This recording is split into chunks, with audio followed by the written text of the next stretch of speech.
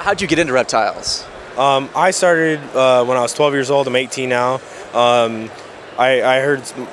dad started telling me stories. He was into reptiles when he was, before I was born. He had a large collection, and when I was born, my mom made him get rid of it because he had some large snakes, and they told me about it, and that made me really want to get in on it. So what do you have in your reptile collection right now? My collection is a little smaller now. I had to downsize because I was graduating school and stuff. So right now I work with just boas. I work with dwarf boas, dwarf red-tailed boas, and sand boas mainly. But I also have bearded dragons and chameleons, and I work with vel chameleons.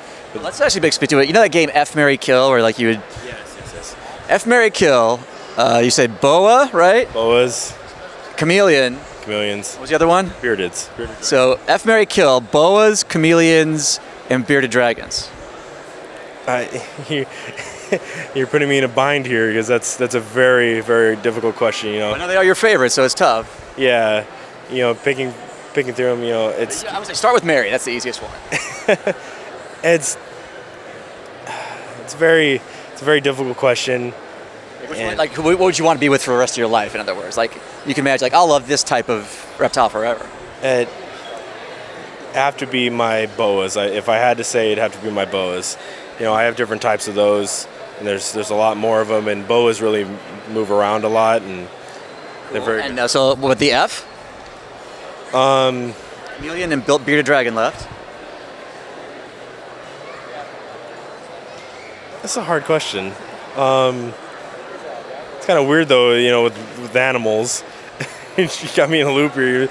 We'll go to kill. We're gonna kill. Again, we're here to actually support reptiles, but let's maybe get rid of or not have around anymore. If I had to sell something out of my collection, we'll say it that way. If I had to sell something out of my collection, I think it have to be my beardeds because there's a lot of different types of beardeds right now, and the beardeds that I was working with were just not too complicated. They were just just a couple genetics in them. So F the chameleons. And yeah, my chameleons were really cool. That's a little different. We'd have to rephrase that one too.